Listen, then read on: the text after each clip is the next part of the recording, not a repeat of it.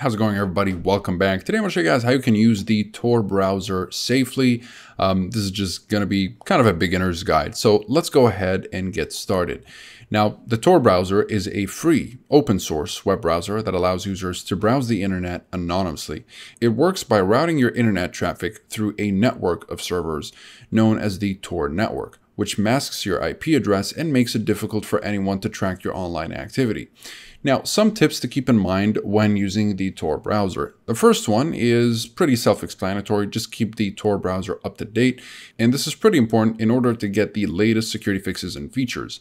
The second tip is you want to go to the settings and go to privacy and security. First thing you want to do is make sure that the always use private browsing mode is on. Also, you want to disable the JavaScript. And some websites may require JavaScript to function properly, but enabling it can also potentially expose you to security vulnerabilities. And so to disable JavaScript, simply go from standard mode to safest mode. And this will make sure that the JavaScript is disabled by default on all sites. By the way, safer mode will also disable JavaScript. So yeah, in case you don't want to go with the safest. Also, make sure that the block dangerous and deceptive content is ticked so that you can avoid all of that. So that would be pretty much it for the second tip. Third thing you want to keep in mind is avoid using personal information when using the Tor browser. It's a good idea to avoid using your personal information such as your name, email address, or phone number, because generally speaking, this will help you protect your anonymity. Also, be careful when downloading files when using the Tor browser, as they could potentially compromise your anonymity.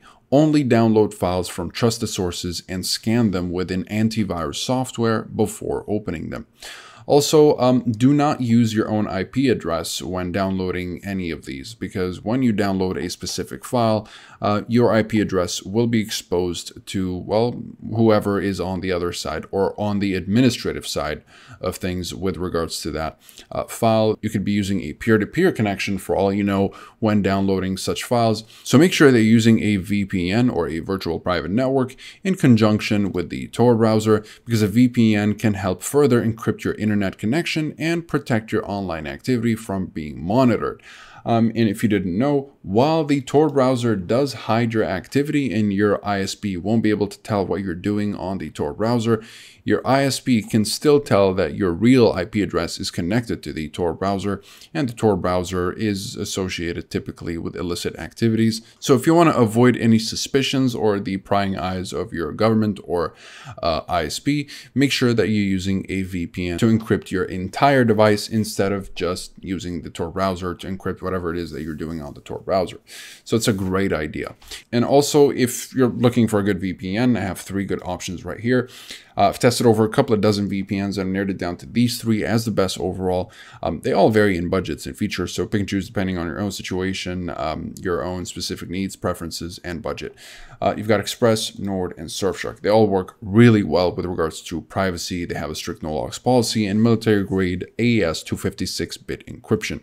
And NordVPN will especially be a great option since you have all these extra security features, such as double VPN, which will encrypt your traffic twice instead of just one, routing your connection through 2 servers instead of just one. Onion over VPN servers will work very well with the Tor browser, since it will give you extra anonymity, and it will make sure that you're on servers that are very secure for maximum anonymity. You have Dark Web Monitor, which will also search for leaked data linked to your email address, passwords, contacts, or any other personal details while you're using the dark web. In case anything gets leaked on the dark web, it will just alert you right away. This is a pretty useful feature. And Threat Protection will block ads, malware, websites that have malware in them, and it will also fend off malicious files before they damage your device, acting as a bit of a mini antivirus. So NordVPN is a great option, as well as Surfshark and ExpressVPN. It's just that NordVPN gives you a bunch of extra options, which is pretty useful. Also, the final thing for today is, well, 2-factor authentication. If you're using any online accounts that contain sensitive information, it's a good idea to enable 2-factor authentication. This adds an extra layer of security to your account and makes it more difficult for attackers to gain access. Also, in terms of passwords while using the Tor browser, I do recommend that you use very strong and secure passwords. And if you're looking for a password manager that generates powerful passwords, you can actually get that with the Plus package with NordVPN. You have the cross-platform password manager if you want to generate and store such passwords. So that's pretty much it for this video. Though if you guys are interested in any of these VPNs, you'll find links to pricing discounts in the description down below, as well as full reviews if you'd like to learn more about the privacy policy, speed streaming and torrenting capabilities, as well as security and features.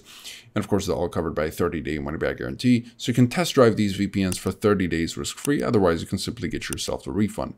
Besides that, thank you guys very much for watching, and I'll see you in the next one. Have a wonderful day.